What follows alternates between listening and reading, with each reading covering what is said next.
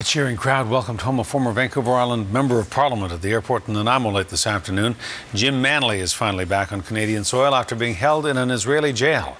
He was on board the Estelle, a ship that was on a humanitarian mission trying to break through the blockade of Gaza.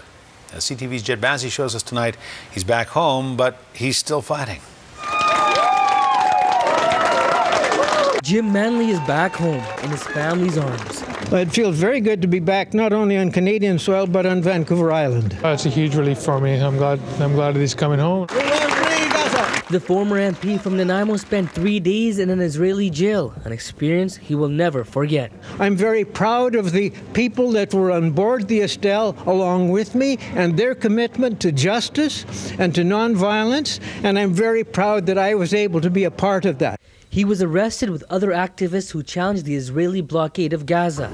The Finnish sailing ship Estelle was commandeered by Israeli forces 56 nautical kilometers from Gaza on its way to deliver school, medical and building supplies.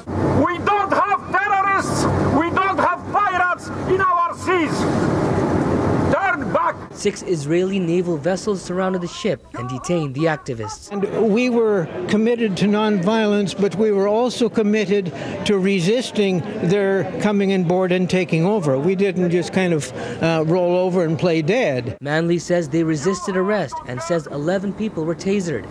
We gave them reasons for not boarding the ship, but they boarded the ship.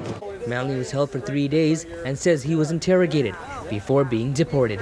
We wanted to reach Gaza. We had some humanitarian aid, but even more, we wanted to break that blockade. While he was sitting in an Israeli prison, his son Paul was frantically making phone calls to get his father released. The first couple of days were pretty difficult, not knowing. It was quite a while before we heard from him, and we were hearing reports about taserings and whatnot, and that's difficult to hear, so we wanted to know that he was okay. The ship carrying pro-Palestinian activists bound for Gaza is being boarded. The vessel... The incident got attention around the world, and Manley says he's glad because it gave exposure to an issue he says needs more attention.